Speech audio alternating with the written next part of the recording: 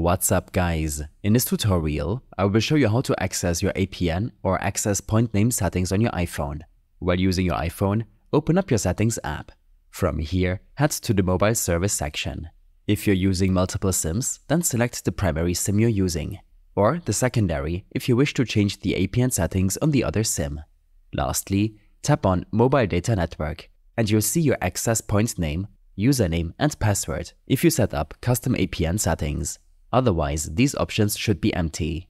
You will see an option at the bottom to reset your APN settings if you notice cellular connection issues, and you can contact your ISP if you wish to change them again.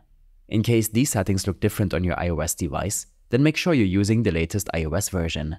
Head back to your main settings and tap on General. Next, tap on Software Update and proceed to download the latest update before restarting your device.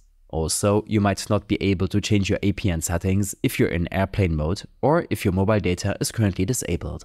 I hope this helped you out. Leave a comment if you have any questions and see you in the next one.